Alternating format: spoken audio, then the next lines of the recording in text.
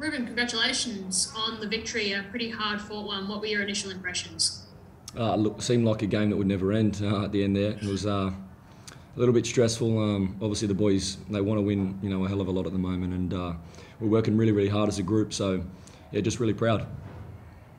What did you get right to turn things around after shipping that early goal?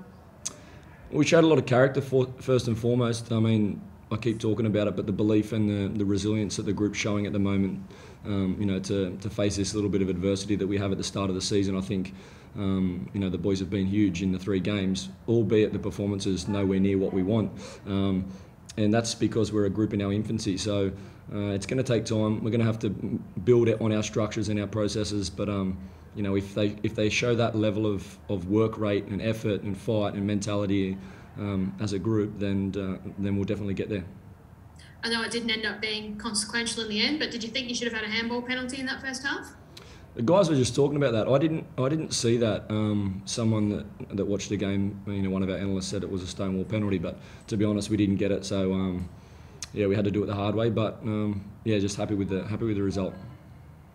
And Ruben, can you talk us through what's happened with Bruno Fornaroli over the past couple of days? Why he wasn't out there? Was he fit? Was he not fit? What's the situation there from a Perth perspective? He was just unavailable. He ruled himself out with a rib injury on Friday, so couldn't finish the final session, which meant that he wasn't available for selection. So there's not really much going on there.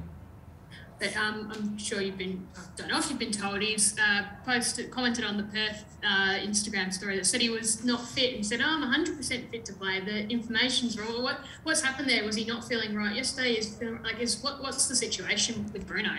To be honest, not sure. Who knows? Social media, his account could have got hacked for all we know. So, I can't really comment on it. I haven't seen those comments, but all I know is that I picked a squad that was available and they went out there and did the job. Just are things all good with Bruno in terms of his future at the club? I know he's been such an influential player there since he's joined. Yeah, he's been he's had a hell of a goal scoring record in the league, and like all the boys, he's extremely valuable to our club.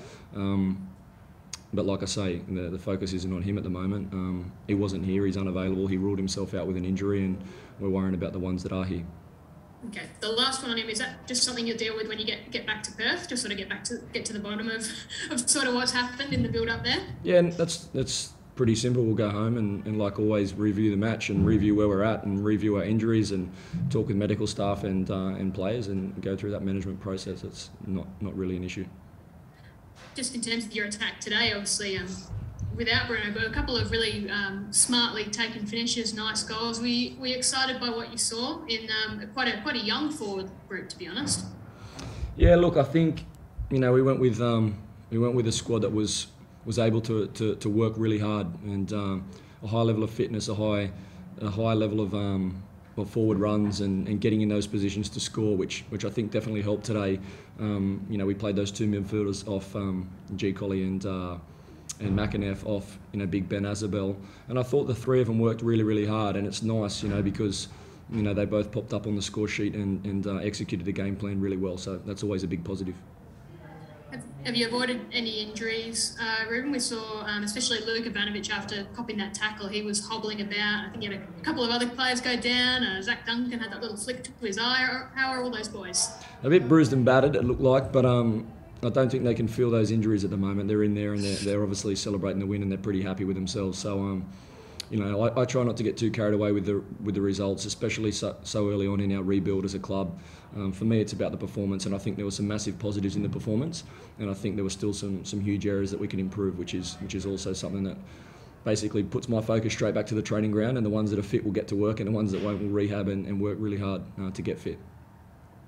And just one last one, Steph Kolikovsky, was that just left out of the squad today, or is he injured?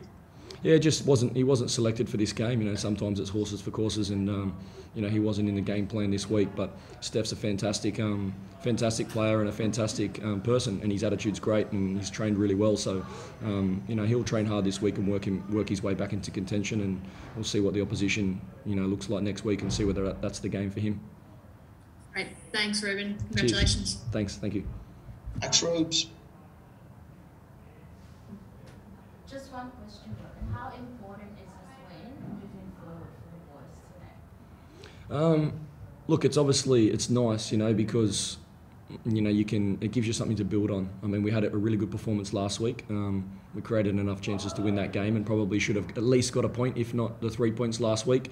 And that was a good step in the right direction. But obviously, when the result's not there, I always see it like it's a balance to retain confidence and belief. And I think the boys did a really good job of not letting those first 2 games, put a dampener on where we're at and how hard we're working. And so what this result can do is just give a little bit of confidence to the team and to everybody involved. There's a lot of people at the club, a lot of admin staff, a lot of people behind the scenes that are working really hard. And a win like this can just pick up the mood for everybody, on a day-to-day basis. So for the players, it's huge, and we'll just try and build on that and keep improving.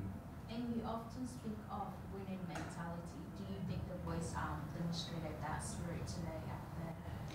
Yeah, I do. I mean, it's just mentality for me is really important in professional sport because you face a hell of a lot of tough times, as players and, as coaches as well. And the mentality to continue to work hard and trust the process and believe in what you're doing is really, really important. And I think tonight the boys demonstrated a really, really good mentality to not only work hard for each other but stick to the process, really disciplined, still played some really nice football, created enough chances. It was just, mentality for me is a super important thing, and today was another step in the right direction.